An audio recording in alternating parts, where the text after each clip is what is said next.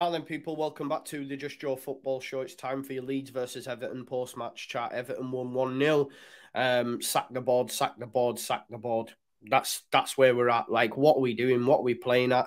I said it would be a tough afternoon. A point wouldn't have been so bad, but it was toothless. But all my hatred, because I hate them, is going towards the board. They are the reason we are in this situation. And as it stands right now, Leeds United are down unless something changes drastically within the next 24 to 48 hours. I don't know how we can get out of this mess. Listen, this is going to be negative. There are no positives. I don't know how you can find any from this. Please smash a like on the video if you can bring yourself to do that. Subscribe to the channel, get your comments in, and of course hit that notification bell. And let's get into it. I don't think I do it. Arsenal started like a house on fire. Signing number 2 for this new era. It's Judgment Day, people. Yeah! What did your boy tell you? It was never in doubt. Never in doubt. Don't believe in any luck, I believe I'm self-made, yeah. So I'll continue to say it, and I'll continue to take flack on social media if so be it. But listen, sack of the board, sack of the board, sack of the board. We have not won a football game since Victor Orta told us, the paying fans, sack of the board. We've not won a game. We are the only team in the Premier League who've not won a game since we came back from 3-0 down to Bournemouth. 3-0 down. My friends just text me because it's been said the worst thing that could have happened to Leeds United this season was to beat Liverpool because it gave Jesse Marsch more time. They wanted him gone. They stuck with him far too long. Not only that, they've then failed to replace the manager. They had 9 days to do it. And we're sat here with Michael Skubala in charge. And this is no disrespect to him, although he got it wrong today and he got it wrong last week against Manchester United as well. But ultimately, the failure to replace Jesse Marsch with an adequate enough replacement has cost us 3 points, has cost us a point at Everton.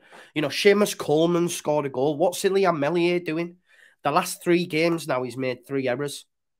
I'm worried that I'm blowing smoke too much up this kid's ass because is he all that, really? I don't want to throw... He's too young, man. So much pressure. You know, the squad's not good enough. And guess what? The new signings, they ain't built for a relegation fight. Aronson shies away from 50-50s. Rutter's not ready for the Premier League.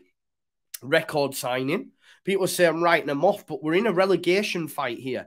Jack Harrison, oh my God, I will say it now, that is the worst performance Jack Harrison has ever put in for Leeds United.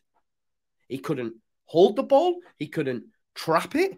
Why he continued to be allowed to take set pieces is beyond me. Why Skubala didn't take him off is beyond me. Why Somerville came off, I do not know, when he was the best of the forward line.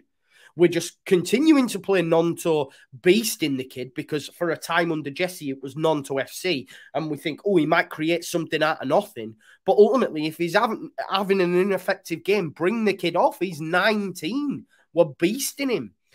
Weston McKennie and Adams are good. However, they cannot progress the ball. They cannot pass the ball. Michael Skubala should have matched Everton up. And if that means calling on Darko JB, Sam Greenwood, do it. Do you know what I mean? Because that's where we lost the game. The midfield, the first half, Everton probably can't believe they weren't in front. We cleared them off the line a couple of times. They had a few chances. Leeds United, I don't even think had a shot on target. We continued to try go long down, getting it in behind their fullbacks. Somerville and Nonto had no joy. Somerville more so than Nonto. All that Sean Dyche did whenever our wingers got it up against their fullbacks, best believe Dwight McNeil or Iwobi were alongside the fullback, and that just negated any sort of attack that we had. Patrick Bamford couldn't trap wind again. He had a chance where it got put through to him by, I think it might have been McKennie or maybe even Harrison, the one good thing he did do. And instead of going with his right instep and putting it in the back of the net, he tried to go with the outside of his left boot. Like, what are you playing at? Leeds United do not look fit for the fight. They got up for Man United.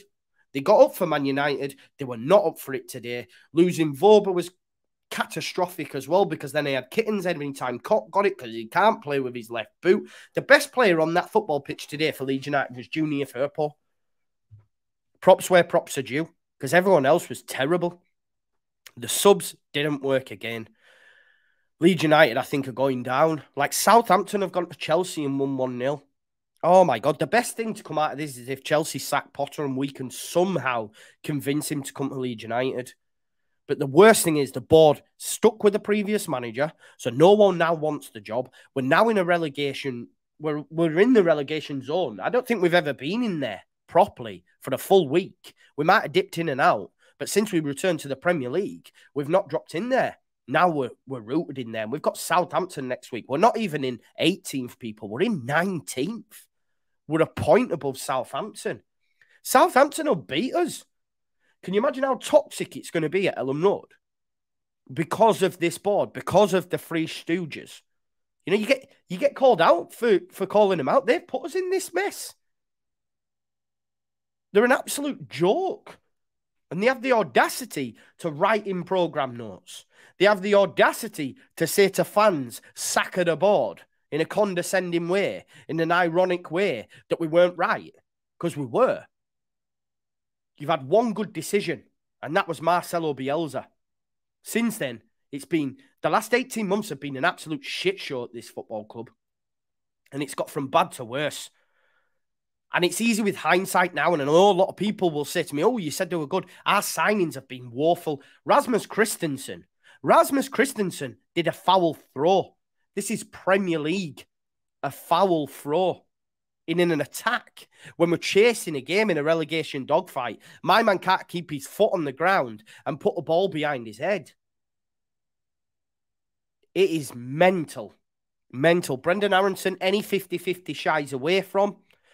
I swear in the lead up to their goal, he shied away from a 50-50 with Decore. The best thing that happened on that football pitch was a bit of needle between the American lads and Dwight McNeil. That's it. That's the only bit I got excited for. Because I was like, yes, McKennie, yes, Adams. But they can do that all day. They can't progress the ball. We miss Mark Rocker. But he should have rolled the dice, put JB on, put Greenwood on. Greenwood did more than Harrison did for 85 minutes, however long he was on. Somerville coming off was the wrong decision. I feel like I'm a broken record because I said it earlier, but it was the best of the front trio, quintet, whatever. Jack Harrison was woeful. It's his worst game. Worst game. But who else can we turn to? I looked at the subs and I'm thinking, this squad's bad. As it took for us to get into the relegation zone, for me to remove my blinkers and think, oh my God, we are actually woeful. They have to get a manager. They can't mess about. Because guess what? We're going down. And 49ers are still 49% stake, but that investment arm that they've got, that investment arm, they'll walk away. They'll walk away. Because that's what it is, a group. 16 years it took. We finished 9th. Again, probably one of the worst things to happen to us in hindsight. Because they thought, do you know what? We've got Bielsa. We don't need to give him any cash. We'll just back a guy who's a dead horse instead. Tracking him for 2 years. People will say, oh, Jesse, this, Jesse. No. This is our worst record after 20 games since 1947. Skabala's had 3 of them. So let's not pretend that Jesse was the Messiah. No. They need to change. They need to get a manager in. I believe they've spoken to Nuno's people. But not close to it. Why are we not close to it? Why are they clowning and waiting for managers like Slot and Iriola when we're not even going to be in the division? We're not even going to be in the Premier League. Do you think them managers are going to come then? No, they're not. So forget about offering... Why did you offer Corberan 18 months, whatever it was? Give him a bit of stability. We've now got a week till Southampton. And I dare say they won't bring a manager in at that point either. They're an absolute joke and they're taking us down. You know, Mike Scobala's come out, you know, saying to Melier saved us a lot. He was caught out. It's shoddy goalkeeping. He did make a good save from Tarkowski, but that's 3 games on the spin now for Melier. He's a young lad. But again, I worry that I've blown too much smoke up his ass. You know, that's where we're at. League table, 18th. No, 19th even. A point. We could be foot of the table next week. Impossible to get relegated. Why does this guy not know to be quiet? because he's coming out saying impossible to get relegated. We're now in 19th. He said we'd sign Bamba Dieng, he never showed up, you know? And look at the manager situation. White smoke today or tomorrow. How long's it been now? 2 weeks. 2 weeks. It's mental. You know, Scabala's saying he's certain Leeds United can get out of it. Maybe. I can't see the wood through the trees at this point. But I'm sorry to say, not with Michael Scabala leading Leeds United. We need a manager with gravitas. Bring me Rafa, bring me Nuno. Because all these sexy coaches you don't want, you know, you're after, don't want the job. Can you blame them? You know, Scabala says it's more a case of lacking creativity than being outfought. I think it's both. I think it's both. You know, we didn't create note, man. Anything of note. Harrison, the one good thing, and Bamford decides to flick it with the outside of his left boot. It's brutal. It was never going to be easy going to Goodison, but it was a must not lose. Said that, must not lose. A point wouldn't have been so bad. But it was a must not lose. You know, Scabala's saying, I'm full of confidence we can get out of it. I mean, Rasmus is doing post-match interview. I don't know what's that about. He needs to learn how to throw a ball. I'm sorry, the acquisitions in the summer are not good enough either. And I think we're not built for this fight. This team is not built for a relegation dogfight. You know? They've got the likes of Coleman, 39 or whatever he is. What is he? In his 40s, scoring goals. Tarkowski, Cody. Nah. You know, the best bit of fight we had, we came from the Americans, Adams and McKennie. Outside of that, woeful. The subs were all wrong. Cooper's obviously just making up bodies on the bench because he should have come on. And Ayling should have stayed at right back. I'm worried because I'm thinking he's going to maraud upfield, get caught. You know, Rutter. Where was he? Dunno. Greenwood was probably best sub. Aronson buzzes about, but this is what I'm saying. Everyone who don't watch Leeds United regularly go, oh, Aronson, busy player, looks good, looks this. But when you watch it week in, week out, it's all skirt and no knickers, whatever that saying is. They always get it mixed up. It was like whenever I'd gone on panel shows, people say, nah, Leeds too good. But they would see, you know, Leeds against their side, you know, oh, yeah, they're frantic, they're on the ball all the time. But when you watch it week in, week out, not good enough. You know, we tried to go down the flanks tonight. Dicey dealt with it. The midfield, we lost because we didn't have men in there. McKennie and Adams, too deep. Not giving us enough going forward. We should have matched them up. You know, it's mad because I'd have just brought, I said, I'd have brought JB on. I'd have brought JB on. And I said, and I'd have brought Mateo Joseph on at left wing. That's what I'd have done, genuinely. Because you've worked with these lads. Bring JB on in midfield. Get Jack Harrison off. Go 3 in midfield. Have Bamford leading the line because we've got no other option because Jesse injured our bloody top goal scorer for 2 months. You know, leave Somerville on because he was the best and then put Joseph out on the left because he's played there for the under-21s. Do you know what I mean? All these, we've just... Yeah, we've made a complete mess of the whole situation that we find are in. And I think we're going to go down. At this point, I think we're going to go down. What's the answer? You know, Chelsea have been beat by Southampton. Palace get a point. Bournemouth beat Wolves. Forest draw with City at home. And we are still yet to win a game. This year. I forgot what it's like to win a football game. That's how bad it's getting, folks. We're going to go down. There's no fight either. Nothing. And say what you want about Bielsa, about Jesse, about Scabala, about the squad, certain individuals. The people at the top of this tree are the reason we are in this situation. They are the reason, the rhyme and reason. The book stops with them. And I'll say it again, SACKA the board, SACKA the board, SACKA the board. The trio, grateful for what you did to bring us back. One good decision made, Marcelo Bielsa. That's just facts. Outside of that, the management choices have been poor. You know, some of the signings have been woeful. Angus Kinnear tells us all how to be football fans in programme notes, when all he's been brought in is to engineer a bloody move to a, you know, better stadium or whatever, or improve the ground like he did at West Ham, like he did at Arsenal. Not a footballing man. Radrizzani puts too much stock into Victor. We should have listened to Middlesbrough fans. I used to love Victor. Nah, not anymore. It's like a house of cards and it's all coming down and quick. This club's depressing me like you would not believe. You would not believe. And we're not, I can't see the wood through the trees, the light at the end of the tunnel. I thought sacking Jesse would have given us that. But what they didn't do is then go and get a manager. They've left us. Like, what are they doing? Answer me the question. What are they doing? Do they know? Because I don't think I do, and I don't think you do. My God. Remember when people used to say, well, who would you get in, Joe? I say, it's not my job. It's the director of football's job. Maybe I would have been better placed. Because he ain't doing out either. Today's performance was spineless. Spineless by him. Terrible. Not one. Junior Firpo, one person. That's it. Everyone else was rubbish. The manager got it wrong. The substitutions were wrong. The whole club is stinking right now. You had Victor Orta and Angus at that game. Why?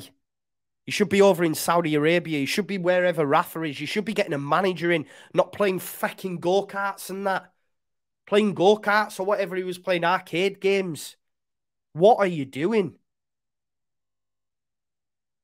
I couldn't wait till 1st of July, but now I don't know what happens, folks. Because Leeds United aren't going to be a Premier League football club if it continues as it is. And it is all their fault. All their fault. I can't stand them. I detest them. I feel sorry for Skabala. But he got it wrong today and he got it wrong on Sunday. So they've got to change it. If we don't have a manager in tomorrow or at least by Monday, then they might as well not turn up on Sunday. They might as well not turn up. What are they expecting? How can you get this so wrong? You've removed Jesse from the situation. You get a win, you get a draw midweek. Atmosphere bouncing on Sunday for Man United. They don't win the game. We perform well. It's okay. Within a week, it's worse. It's worse than when before Jesse was here. How can you get it so wrong? How can you get it so wrong? They are poison, man. Poison. And people want to blame YouTubers or people who have opinions on social media. Oh, you're so negative. What? Is it any wonder? That man there, right, was the best thing to happen to this football club in decades. And they shit on him. And they shit on him. They didn't back him after a 9th place finish. We're now 18 months down the line and we're in the relegation zone where that man there never put Leeds United. Ever. Regardless of if you think, all I'm saying is in 18 months, look what they've done to the football club. Ask yourself the question, what did they get right? That man. Outside of that, it's been a shit show. And we're now going down thanks to them. Due to poor management, poor transfers, poor everything. These were too busy coasting on Bielsa finishing 9th, talking about redeveloping the stadium and that. Forgetting about what was on the football pitch. Too busy looking at this with catching their eyes. That's all he was bothered about. And now look at us. So he deserves what he gets. But as a fan of the football club, I'm on the floor. On the floor. Because we haven't won a game this year. It's nearly March. It's our worst record after 20 games since 1947. 17 of them were by a manager that shouldn't have been at the football club. You could see. Everybody could see. Even the most staunch could see You left it too late, and then you hadn't even bothered replacing him, which is even more laughable. And the signings that you've made, it's not looking good. It is not looking good at all. We're up shit creek without a paddle, and I don't see us getting out of this. I hope and pray. I will pray to my God tonight that Leeds United make a change and hopefully come good. But we shall see. Listen, smash a like on the video, subscribe to the channel, get your comments in, hit that notification bell, and I'll see you on the other side. Peace.